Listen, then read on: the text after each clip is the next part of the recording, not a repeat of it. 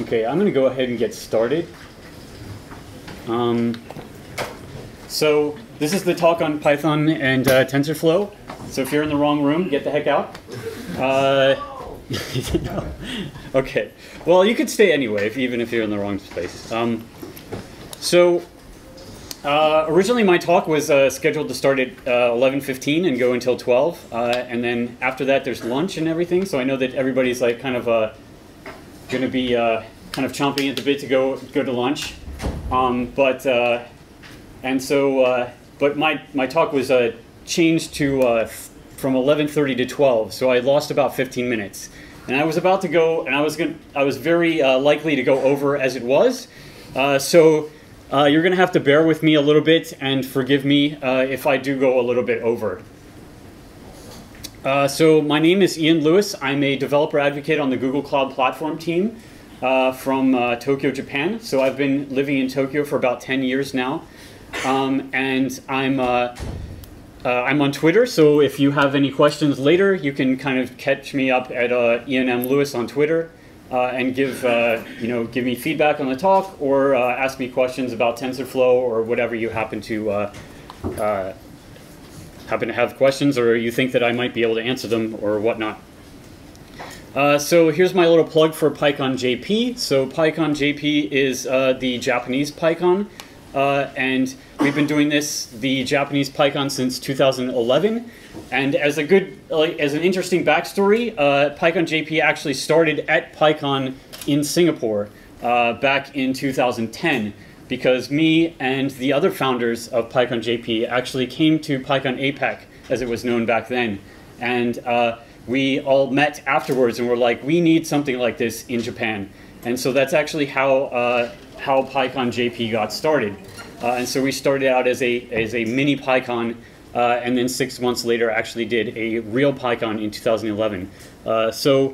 And we've actually done a lot of work to encourage PyCon activity in Japan, helping the folks get started in places like Taiwan and Korea. So if you have any interest in that, definitely check out PyConJP and sign up and come hang out with us. I'm also very interested in Python and Go and Kubernetes and things like that, containerization, that sort of thing. So if you're interested in that, definitely check out my Twitter. So I'm going to talk a little bit fast because I don't have a lot of time. You're going to have to bear with me a little bit on that. But first, I want to kind of jump into the actual topic of my talk, which is deep learning. And so I'm going to do a little bit of background on deep learning and talk about what deep learning is. So how many of you are, machine learning scientists, data scientists, that sort of thing? Okay, a fair number of you. So I'm not, so that's going to mean that you might be a little bit bored with this talk, but we'll see how it goes. Hopefully you'll get something out of it as I talk about TensorFlow. So as a little bit of background into what deep learning is and what it means. So deep learning is specifically talking about a type of machine learning, specifically neural networks. And then the deep part of that comes in the deep neural networks. So essentially a neural network is a type of network where you have some inputs that come into the network, and those are connected to nodes, which are basically implemented or include an activation function, something that you actually do to the input, and then that input is then exported out of the neural network as an output. So in this case, we might have something like a cat picture, and so the input would be the pixels that we have from the cat picture, and that goes through the neural network and outputs say a kind of a classification of like whether it's a cat, whether it's a dog, something like that. And each of these are interconnected by passing around things like what's called a tensor. And those values are then converted into an output tensor. So here's kind of a background into like what these neural networks are good at. So there's two main problems or classes of problems that neural networks are good at solving. One of those is classification. So basically saying like, okay, here's my input. Which bucket does it fit in? Is this a cat picture? Is it a dog picture? Is it a picture of a human? That sort of thing. So this is good for like adding things like labels and putting things in buckets, etc. Another type of problem is regression. So regression is basically creating a type of mathematical function that describes the data. So you get more of a range type of output. So I'm going to talk a little bit more about classification than regression. But you can imagine that you have some sort of classification problem like this one here. This is a little bit small. Let's see if I can blow this up. But say you have some data like you have on this graph over here. So you have some of this blue data and this orange data, and you can think of this as maybe something like the height versus the weight of a person. And then these blue and orange dots are the groupings of, say, adults and children. And you want to create a network or a program that is able to differentiate between children and adults based on their height and weight. So this is a really easy problem to solve. I mean, you can just draw a line between these two and you're done. This is kind of an example of a classification problem that you might want to solve with a neural network. But say you have something that's a little bit more complex. So you have something that looks like this, where the data, it's not exactly clear based on the input data what type of function or what type of grouping or method that you should use in order to group or classify the data. So in this case, if you had a very simple type of neural network, this would not actually converge. It would not actually figure out, it would not be able to figure out how to solve this problem of classifying these two types of data. So in order to do that, you need to be able to develop a more complicated type of network. So something that's a little bit deeper. So these type of networks, you can add these intermediate hidden layers, which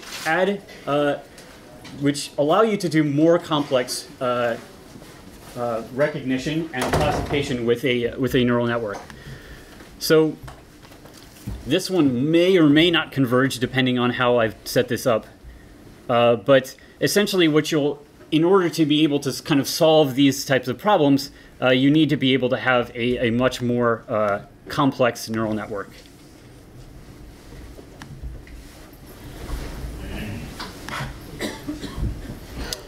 Okay. So what exactly is a neural network at its core? So a neural network at its core is essentially a big function that takes in a tensor and then outputs another tensor that is your output.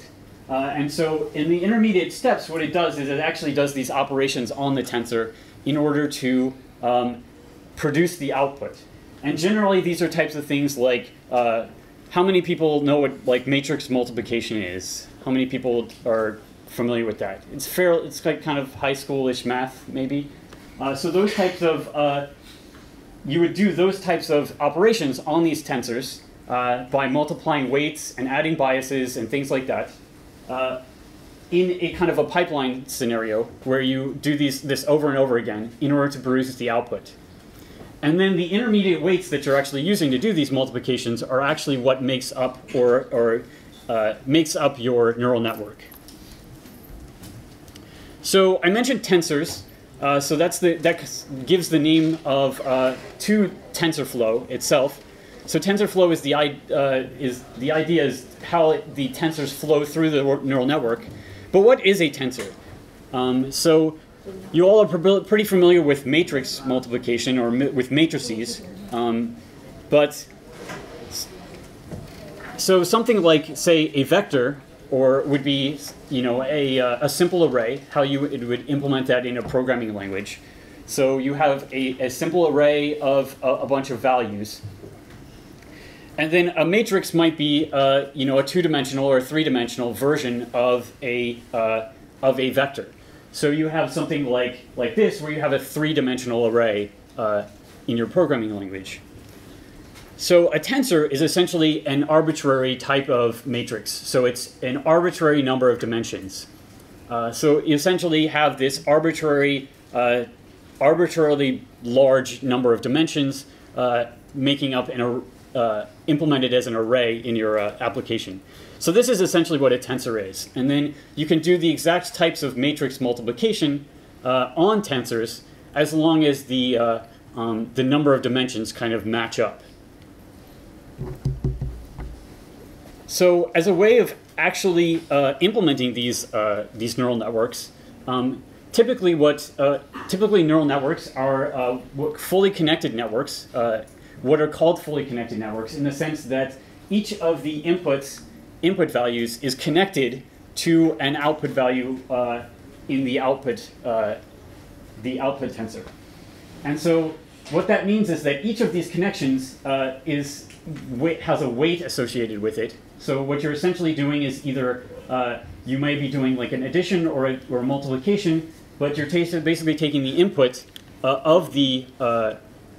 into the neural network. You're doing a multiplication on the weights, and then adding some biases at the end here. This is a very simple example, but you essentially add these biases, and then that produces an output vector that says, say like here we have 3 output values. This might be like 3 different categories for, say, like dog, cat, and person for an input image. And then those output values would be kind of a percentage or an output value that indicates how well the input image matches a particular category. So that particular value is not going to be a very human-friendly number. It'll just be a number that indicates a particular value, how much evidence you have for that this picture is a human or a dog or a cat. So just looking at the number, it won't really tell you very much. So what you end up doing usually with these types of neural networks is you apply a softmax function at the end. And what softmax does is it basically picks out the maximum or normalizes all of the data so that you get an output value that's between 1 and 0. And so that tells you that it basically gives you a percentage that this image is a cat or a dog or a person, right? So we get like, that I'm, 85% sure that a picture of me would be a person, right? That would be pretty low, but you essentially get the idea, right?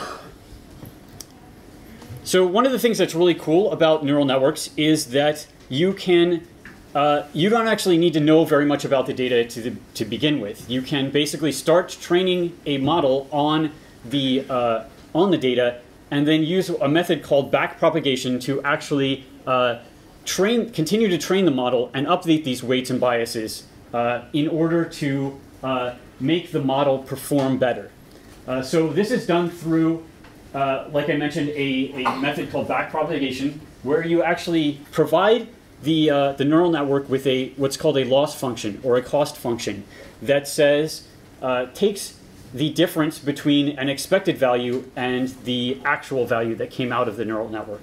So say if the picture of me should be a person, that the expected value is that it's 100% that this is a picture of a person. Whereas the neural network might produce something that says it's 85% sure that it's a person. And so you apply this cost function, you get the difference out, which is 15%, and you use that 15% to then update the weights and biases for that neural network to make it closer to the expected output. And you do this over and over and over and over again, and eventually you get a value of weights and biases that give you good output depending on, or for a large number of inputs. And you do that by giving it some training data. So here we have training data that says this is an image, and this is the actual correct labels or the correct values that you should get out of the neural network.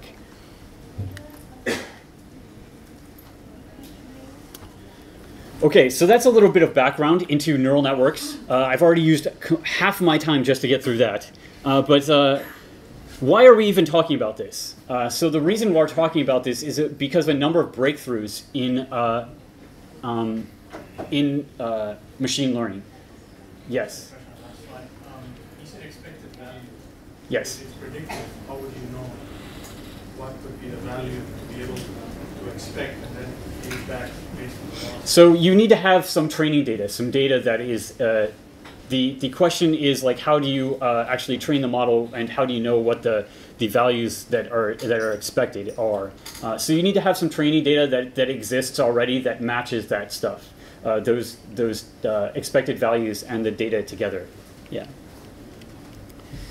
So the reason why we're talking about machine learning and why machine learning has become a very kind of a buzzword in recent times is because of a number of breakthroughs in machine learning that allow us to get use machine learning to solve problems in a human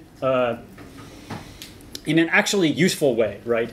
So up until fairly recently, we could use machine learning for certain types of problems to help humans along and do things, but there wasn't really you couldn't actually put it into products and make them really nice to use and user-friendly and things like that. So this is a picture of the inception model that we use at Google for training images and applying labels to those images. So this is a so I'm going to start by giving a little bit more background into this, but this is a large deep neural network. So the idea of the neural networks that I mentioned earlier are that you have all of these matrix multiplications, but essentially you get, by having a very deep neural network like this, you add the deep the deep keyword or the deep aspects to these neural networks. And so you can imagine that each one of these is a kind of matrix multiplication or whatnot to apply operations onto the data. And then the images that are coming into this might be a 1 megabyte image or something like that. So you can imagine that each one of those has an image that's translated into a tensor, and each of those pixels in, say, a megabyte sized image, might have thousands and thousands of pixels, which makes up thousands and thousands of dimensions in your tensor.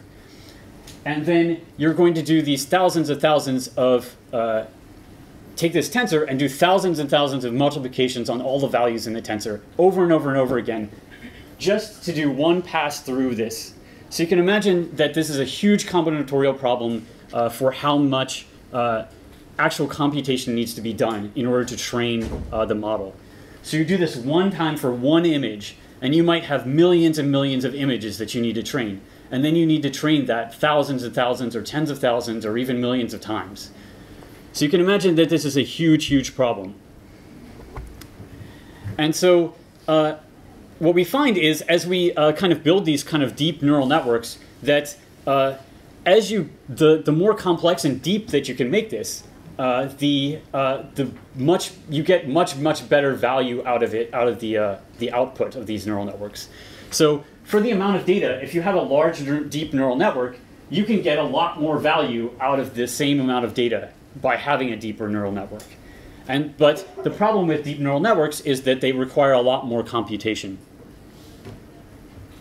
So what people usually do is they actually build these huge matrix or these big machines with lots of GPUs in them, and then they use those to train their models. And they take weeks and hours, or hours, weeks, or days, or to actually train a single model, just to do a single test to make sure that their particular model or their particular neural network works or is performant. And generally researchers will have to do this over and over and over and over and over again in order to actually produce a usable model. So people have started using things like supercomputers for these types of trainings in order to make them go faster. But this is something that's not really available to most people. You have to lease a supercomputer ahead of time. And so just as a poll, how many people in this room have access to a supercomputer? Somebody might actually have one. Yes, that's great. You can do this stuff, maybe. But For the rest of us that don't have access to supercomputers, you can, that's actually the first time that anybody's ever raised their hand to that question, by the way.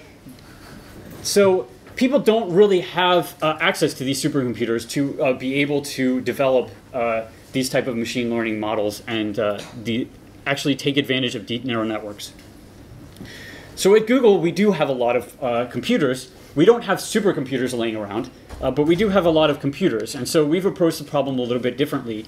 But we have been able to make a lot of great breakthroughs in how we do machine learning at Google. One of those, these are kind of evidence in some of the products that we've created. So like, if you're familiar with Google Photos, you can add a bunch of photos to your collection of photos, and then you can search the photos for keywords. So say things like statue, wedding, any type of keyword, and you will get back photos that match that particular tag or keyword.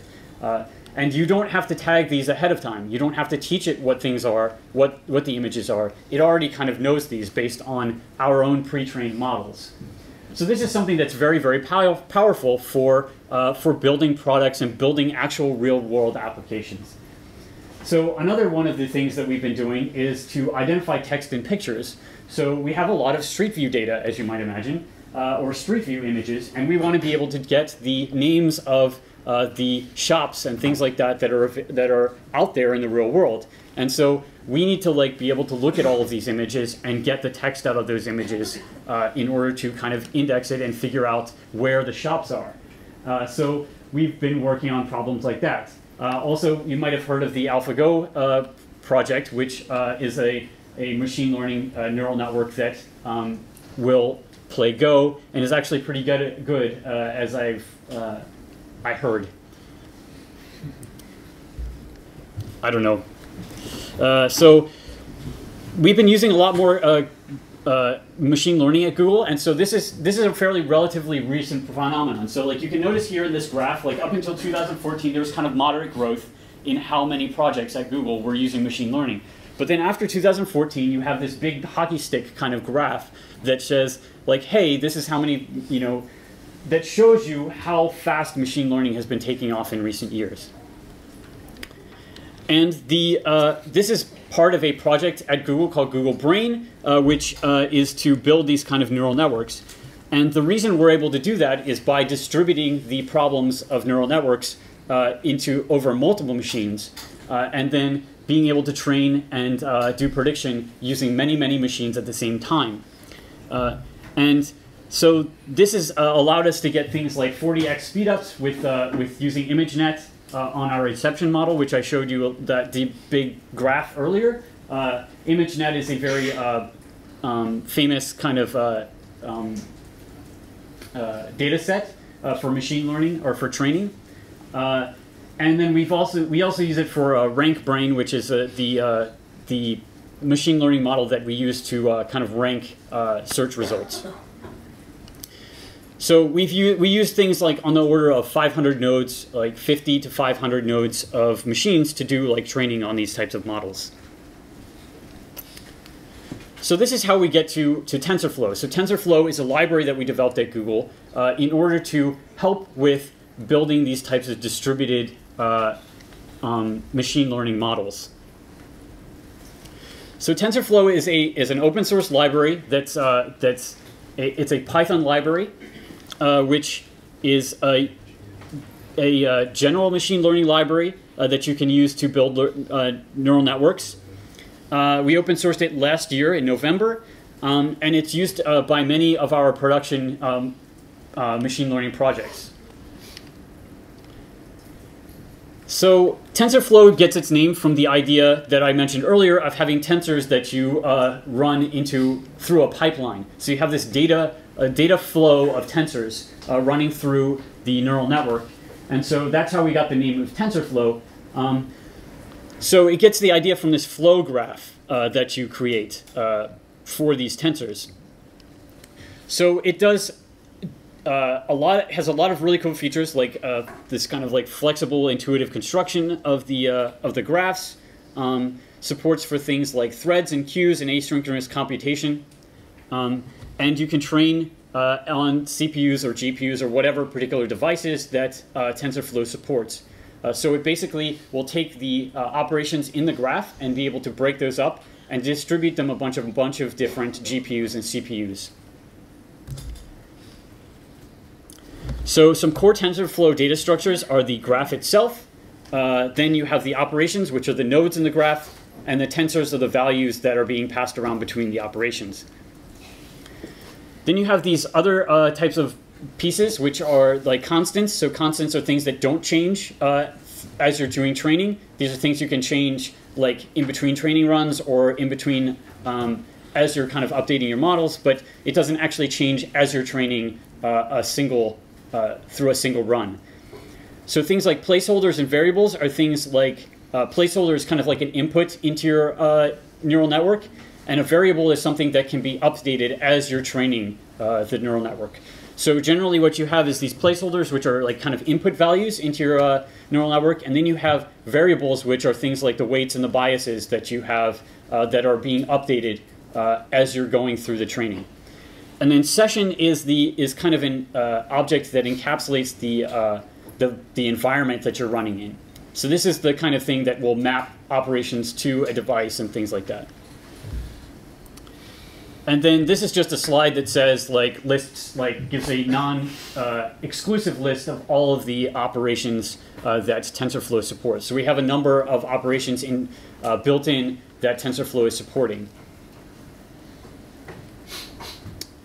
So I wanted to run through a little bit about how that you might actually use TensorFlow.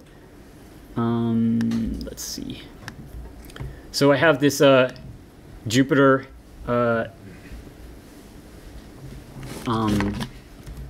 notebook that I would like to show here. Let's see. So here's like kind of an example. Let me restart the kernel and kind of clear the output here. So this is kind of an example using TensorFlow in a Jupyter notebook.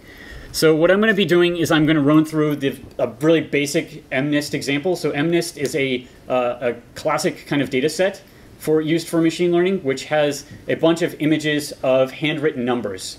And so what you're going to be doing is taking those numbers and then doing OCR or character recognition to decide whether what number that image represents. So if it's a 1, you want to be able to output an actual text 1 out of the output.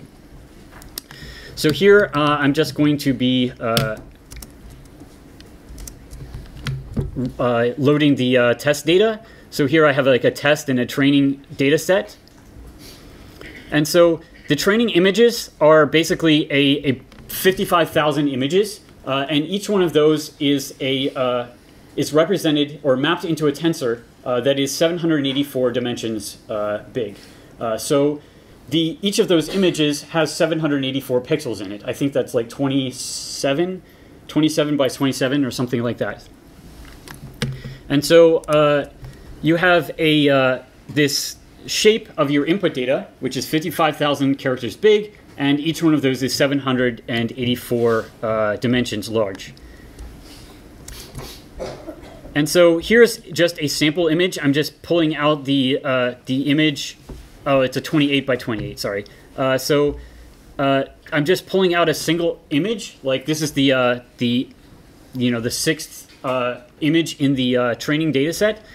So here's what the actual output looks like. So this is just a NumPy array, which represents the training tensor that I'm going to be inputting. And then if you actually map, let's see, this is taking a while to run actually, but this is actually just going to show you the image itself, but it's taking its sweet time. There it is. So it's actually, this is actually an image of an 8. So you can see that if you look in the actual input image, each of these values in the input image represents a particular pixel in the image, and it's basically from 0 to 1 as to how dark the image is. So if it's a 0, it's white pixel. If it's near 1 or 1, it's a dark pixel. And then as we go down here, we can see the this is the training data, and so this is the shape of the output of the training data. So this is just basically a 10 dimension or 10 size large array, and that is going to be the output, which is a basically a 0, 1, or the training data is either going to be a 0, 1, or in each of these values. So that's what's called I forget. It's a hot one vector, which is basically that there's only one item in the vector that is a 1, and all the rest are zeros. So this actually gives you an indication of what the training data represents. So this is the actual training labels for the input image, which is an 8. So you can see that in the 9th, what is it, the 8th, 0, because there's a 0th. In the 8th position, there's a 1, which says that, hey, this image is an 8. And we're going to use that to actually train our neural network. This is that image I showed before. And so this is, as you're training the neural network, it's going to look at each of these pixels and assign a weight to a particular pixel. Because I'm only going to be doing fairly shallow neural networks. So this is just one hidden layer. So this is actually going to assign a weight to individual pixels as to whether that pixel or that image represents a particular number. So here you have the blue, which indicates a positive weight, and a red, which indicates a negative weight. And so if you see pixels in these blue areas, then that generally will indicate that it's a 0. And the same thing for a 1 or a 2, and you can see that this actually kind of maps a little bit, in this particular example, will map a little bit to the way an actual number looks. So here you can see that the 8 kind of looks like an 8. And then once you're done that, you can kind of set up the neural network, how you're going to actually train it. So this is the actually defining the neural network itself. So here what I'm doing is I'm creating a placeholder, this x. So that's actually our input to our neural network.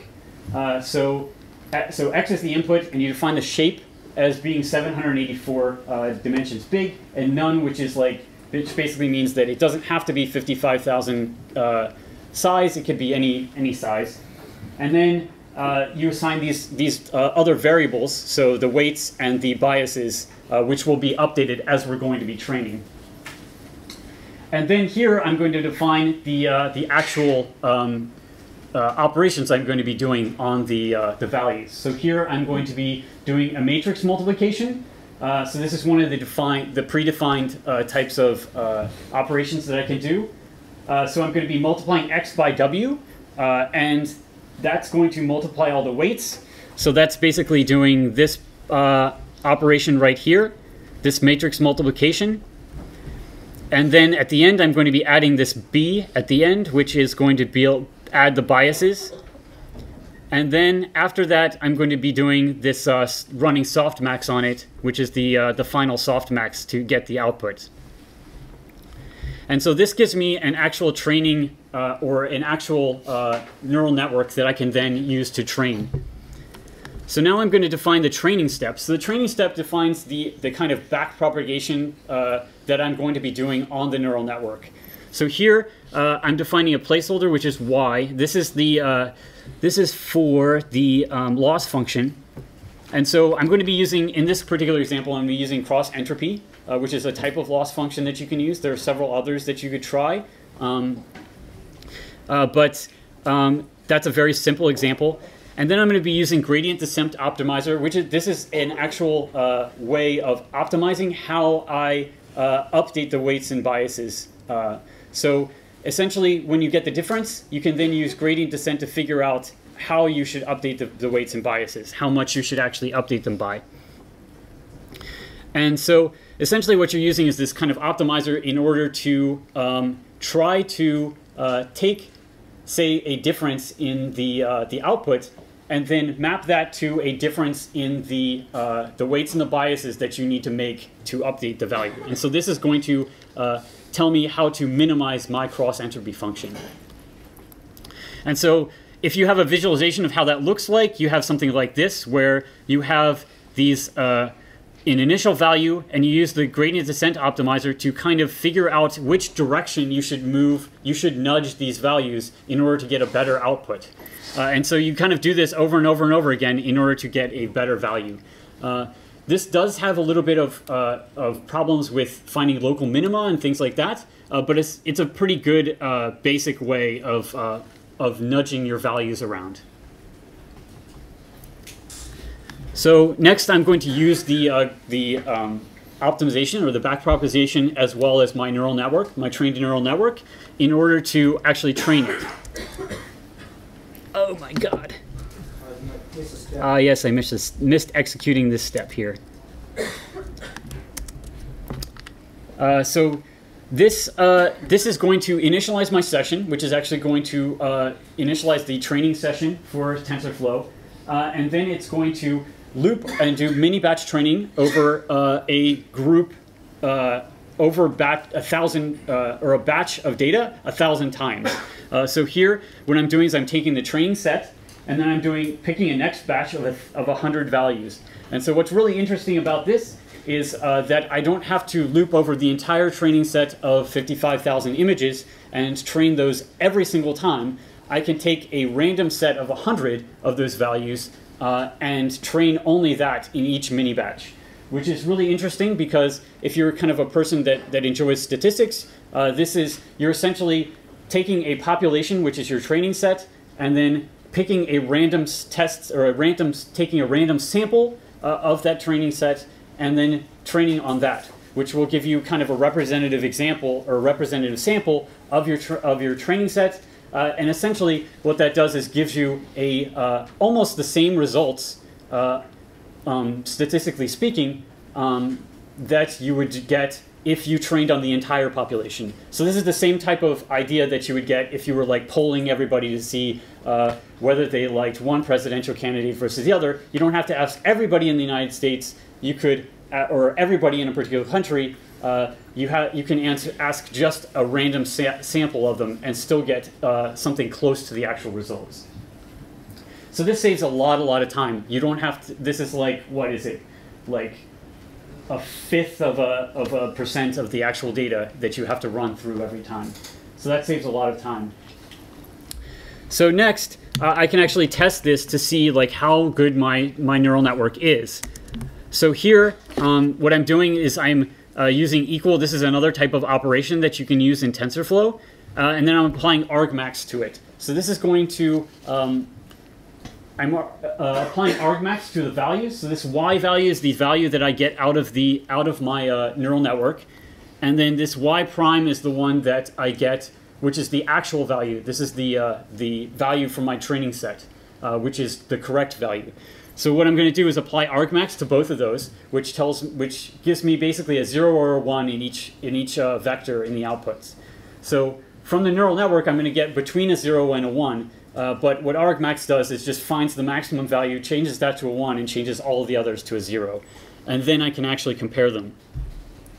And then what we're going to do is actually check the accuracy. So I'm going to find the average of all of the correct predictions. So if I do a prediction of all of them, then I can take the average of whether that was a 0, 1, equal or not. And then I'll get back, that gives me the actual accuracy. And then I can run that in a session as well. And I get back that I have a neural network that is 91% accurate. And this is actually really, really bad. 1 in 10 images is incorrect.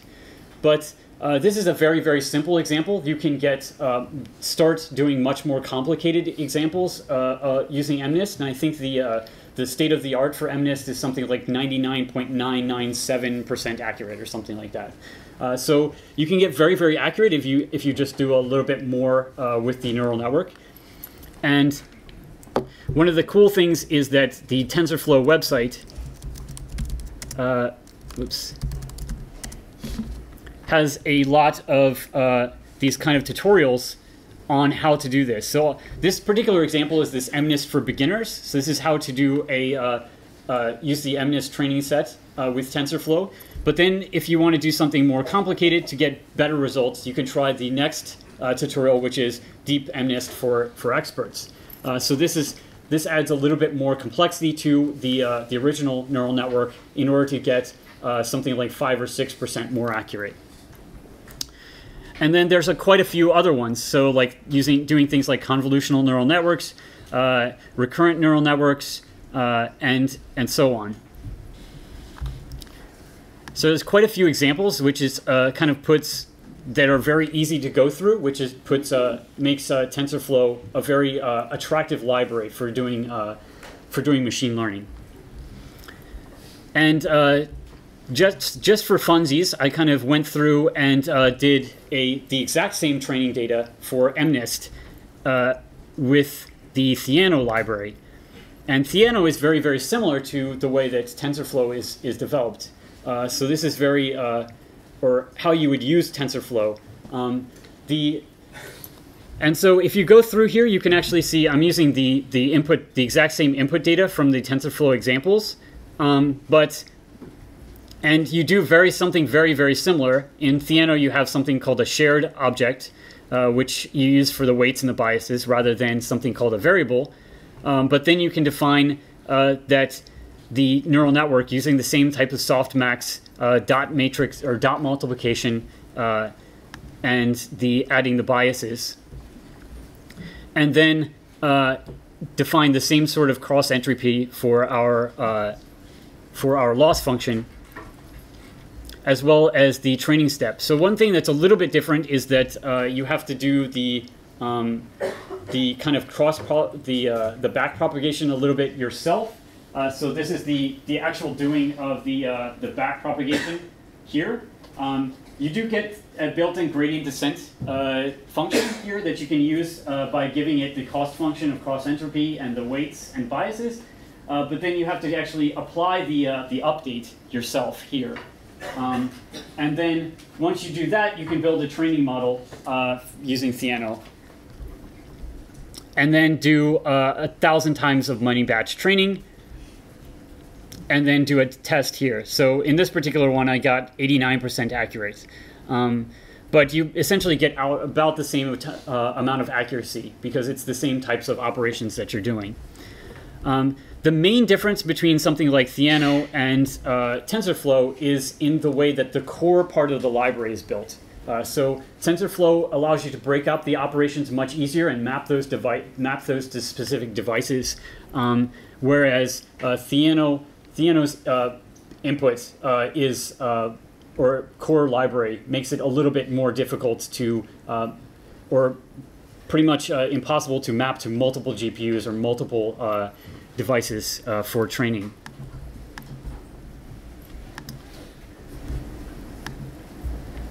So I'm going to kind of skip ahead a little bit. So one of the things that makes TensorFlow different is its distributed training.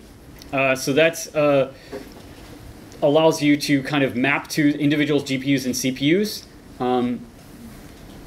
and supports a lot of different types of distributed training, like the data parallelization or model parallelization, things like that. So there's a little bit of a trade-off between things like data parallelism and model parallelism, which allows you to get kind of different results for how you parallelize the data. Model parallelism is essentially breaking up different parts of the model and then training on the same data as part of on different devices or different machines. And then data parallelism is essentially running the same model on multiple machines, but splitting up the data that way. And so each of those has like a little bit different, good parts and bad parts. And so at Google, we tend to like focus on data parallelism, but model parallelism works for a lot of different types of things, and TensorFlow supports both. So I won't really get into the details of things like data parallelism and what synchronous and asynchronous models are. If you're interested in that, I can talk with you a little bit later. But one of the problems that you have when you actually have a when you try to distribute these types of machine learning models or these machine learning trainings is that in between the individual machines you have to transfer quite a lot of data depending on how you're actually breaking up or distributing the training.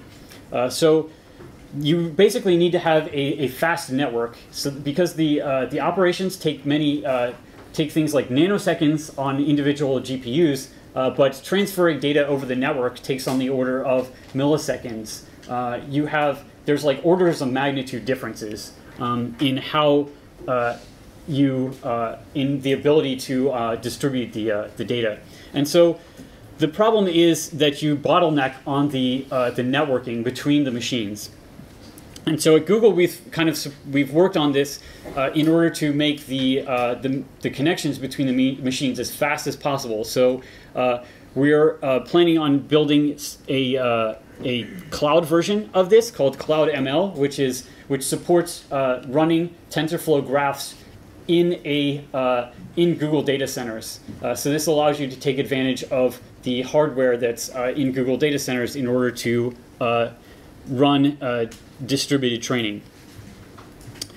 So this will help you to reduce things that would take, say, 8 hours to 32 minutes on 20 nodes. So that's about 15 times faster. As well as being able to utilize the things like GPUs and those types of hardware. We're also developing our own hardware for machine learning and matrix multiplications. And so once we're calling these tensor processing units, and these are a type of ASIC that we have developed ourselves at Google in order to get better performance per watt. So a GPU is very power hungry, so we've developed something that's a little bit less power hungry, but these are specifically geared towards machine learning. And so we're also planning on making using these as part of our cloud machine learning offering. So that's all I had for this presentation. I know that you all are hungry. I'm very sorry about running over, but if you're interested in TensorFlow, please check out the website and take a look at the examples. There's quite a lot of examples and tutorials. And I think that is also one of the defining things of TensorFlow, is that the tutorials are very, very good and well written, and they're very approachable. Also check out this bit.ly/TensorFlow-workshop. This is a really good workshop on building this TensorFlow model. It goes through the basic MNIST example as well as the more advanced MNIST example, as well as getting into how to distribute it using Kubernetes and use TensorFlow serving to kind of build a production version of a machine learning service. So definitely check that out as well if you're interested. So thanks a lot, and thanks for coming.